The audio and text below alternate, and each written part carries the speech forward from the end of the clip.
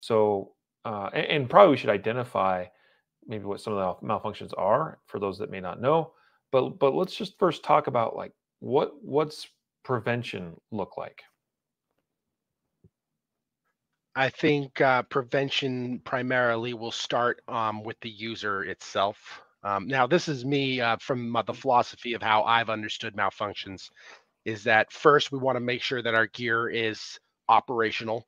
So we want to make sure it's well maintained, well lubricated and cleaned and functional, so that we're going out.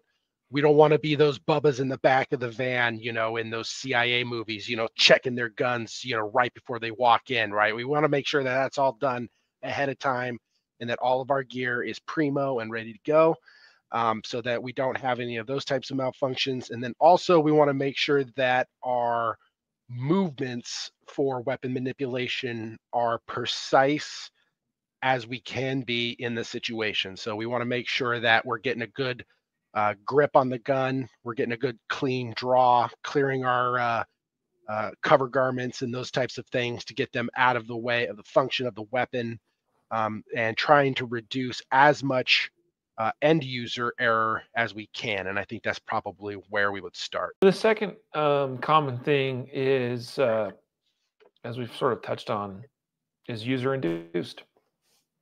So poor grip, inconsistent draw, things of that nature.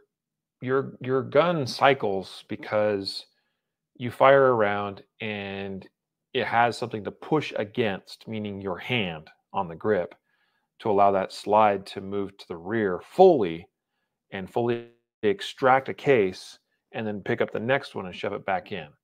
If your hand or wrist is experiencing too much movement and not enough resistance to that recoil energy, then there's a much higher probability you're going to have a malfunction.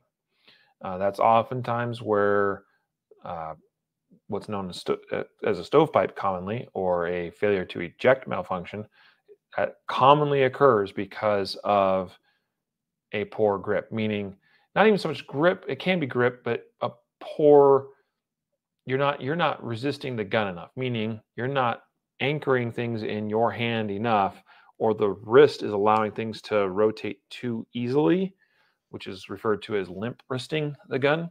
You're going to create malfunctions that way for sure. Poor grip posturing or something like that, right? Yeah, poor grip posture, as if they're not gripping it properly and they don't have enough rigidity behind their wrist that they will induce a malfunction. And now I've also heard it said tap, rack, and bang, right? Have you heard it called that before? Tap, rack, and bang is the way that you clear that? Yeah, so the idea, I mean, well, bang is what? Bang is firing the gun again. Right. The bang is not part of fixing the malfunction. There might be a bang, there might not be a bang that follows the actual clearing the malfunction. The thing that clears the malfunction is probably just the rack, actually.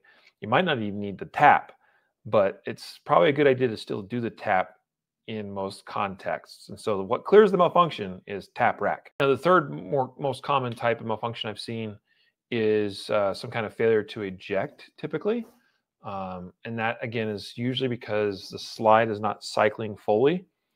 And that is either user induced because they have a poor grip on the gun, or it can be ammunition related, to where the ammunition itself is not powered strongly enough to get that full slide cycle.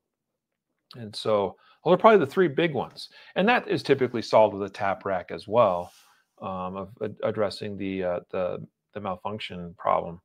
But so yeah, those are probably the three most common things that I've seen: either bad ammunition, failure to get ammunition in the gun, either because we failed to chamber it in the first place, or failed to get the magazine in, or something about our grip causes the magazine to come loose. And then the third thing being that failure to eject or stovepipe type malfunction because of poor grip or underpowered ammo. So I think probably in a future episode, we'll introduce you all to a simplified approach to clearing malfunctions like these that we've talked about here today. And maybe not necessarily simplified in the fact that my goal is to reduce cognitive load on people when they're under stress. And the diagnosis for something like a failure to extract is going to be very similar to a failure to eject. And they can feel like the same thing. And they can even look like the same thing if you don't know what you're looking for, or you don't really pay attention in the moment. And again, as I mentioned, you can take a stuck case situation and make it into a double feed if you don't know what you're doing. And so, not that again is the end of the world, because you probably need to go through the same procedures to solve the problem anyway. But so probably in a future episode, we'll talk about and introduce a simplified mental approach to diagnosing and fixing malfunctions.